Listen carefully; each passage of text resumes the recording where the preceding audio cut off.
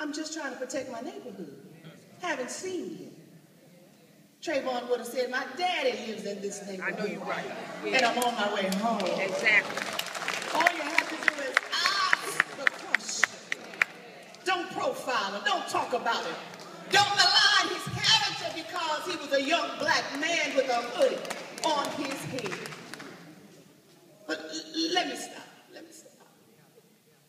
Because last night at 1 o'clock in the morning, we had to calm the fears, the pains, and wipe the tears of our young people. Because they were ready to blow.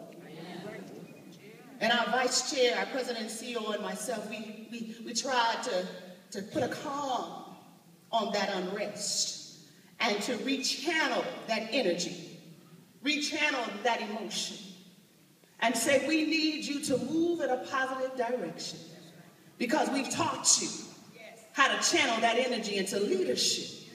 Because we know that we've trained you because courage will not skip this generation.